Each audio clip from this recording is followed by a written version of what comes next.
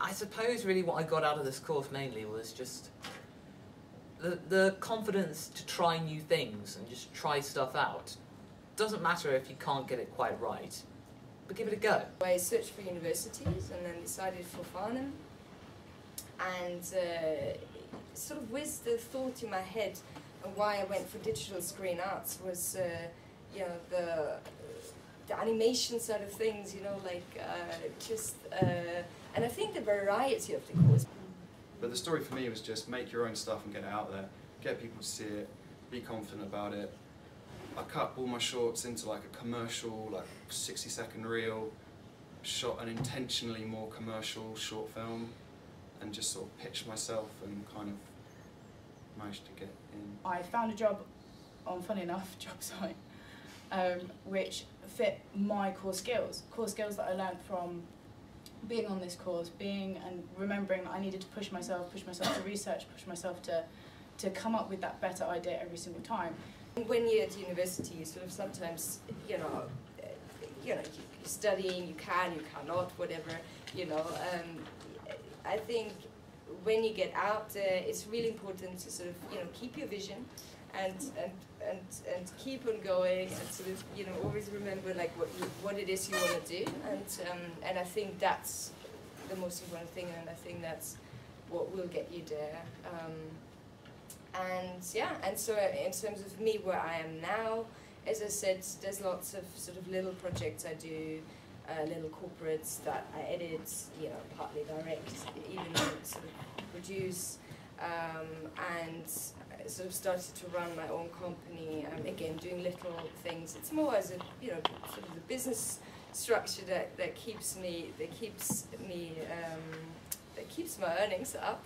And then I, shoots and light. I've done 3 feature films, small projects, everything low budget, because I never sort of went through the route of assisting, which I think is a brilliant route, and in some ways easier, in some ways more difficult. For me, it didn't happen that way. It happened, just always shooting and just sort of growing a little bit on each job and doing slightly bigger things every time, and doing a lot for free, and then the next job you get paid a bit, and then you sort of step up that way, and then, as I said, I have other ways of income, sort of in the corporate sector, like we used it, and the more boring jobs, but still very important to treat them as important. They deserve it as well, and I think if you see a potential in any job that you do, I think you always will keep on learning, and I think that's what I would say. Just like, I'd say amicability is really essential in this industry, because I've seen people in companies, I've observed this, because fortunately, the places I've been to, I get on really well with them, and as such, I've been going back to them on a freelance basis for years. And I've seen people that don't get on well with them. They don't last very long. They're usually out within a couple of months. So that's essentially what you got to do. You got to like, and if you don't like the place, if you go for a job interview and you don't like how it operates, don't be afraid to turn it down. Don't be afraid to just say, to be hesitant. Don't be afraid, because if you are not feeling it, you don't have to. You can, because you know that there are going to be places out there. It's one of those things. You're going to be in that job for 3, 6, 12 months maybe, to begin with, as you're building your experience. It's just one of those places. You got to feel it. If you feel like, yeah, I can get on with these guys, or there's potential here, go for it.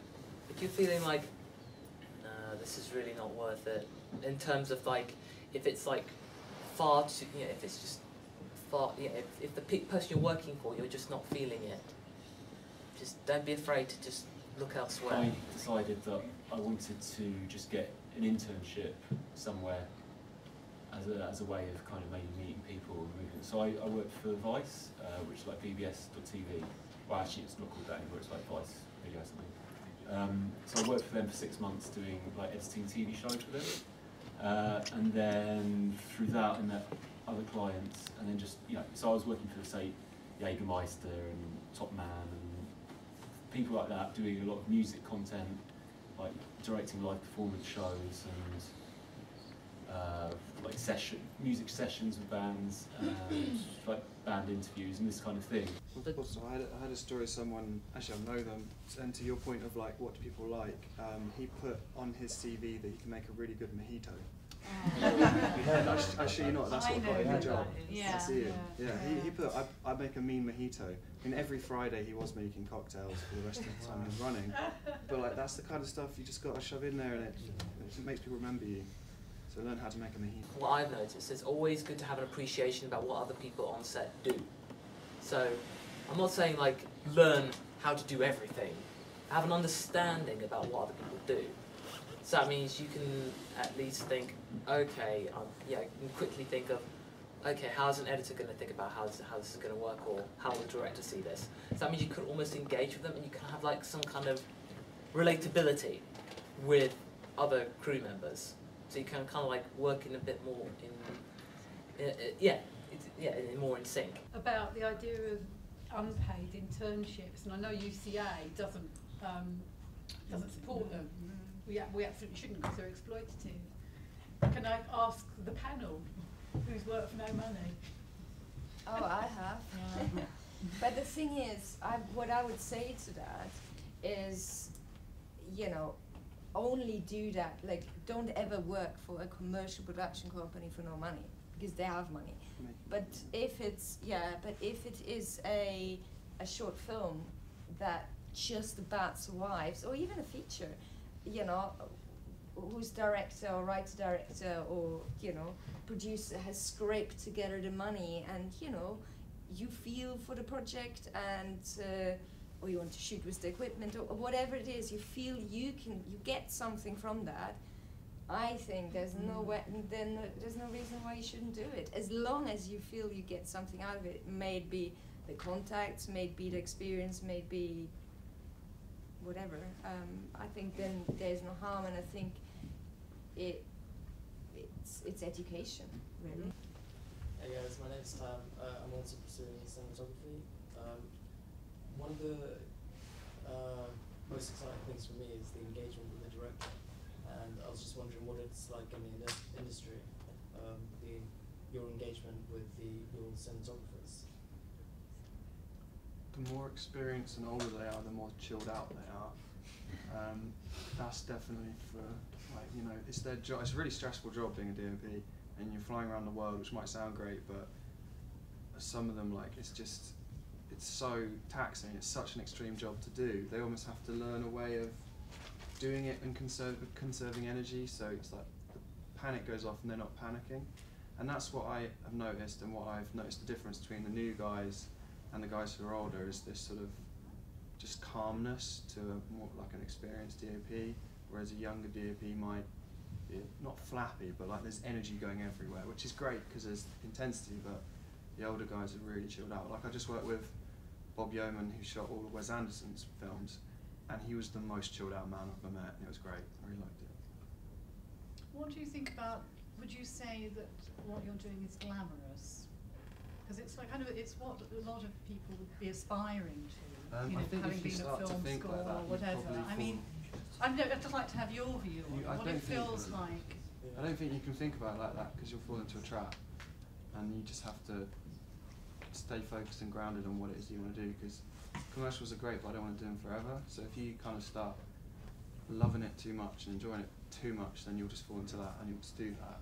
Whereas I kind of want to keep making my own stuff. Like, it is glamorous, but you don't want to get caught up in it. And there's cool things that go on and you get invited to, and it's fun.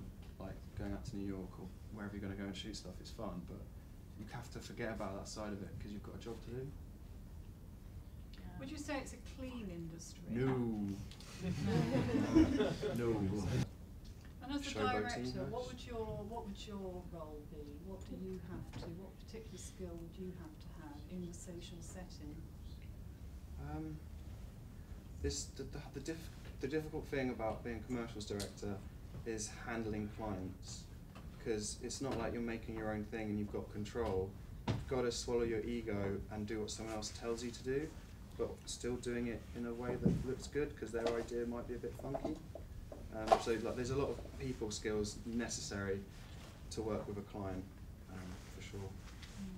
Well, the term sort of gets thrown around a lot in the industry. Like it's more do you know than what you know, and I know sort of to a certain degree that's true. But especially like you guys obviously working fully in the industry now, how do you find that genuinely relates to your job and how you work with other people? Does that have a big effect? Is it really all about connections, or I didn't know what's the sort of anyone. divide you sort of have in the industry between that sort of? I didn't know anyone when I started, because my dad's a farmer, so he wasn't particularly hooked up. But like, I believe in that statement, because you have to get to know people. So it is who you know, not what you know to an extent, but what you know gets you who you know. So Sort of just have to get to know. You do have to get to know people. Yeah. Yeah, Definitely. no, I definitely agree with that, because people I've worked with, you start off having to like really, you have to prove to people quite a lot about what you can do.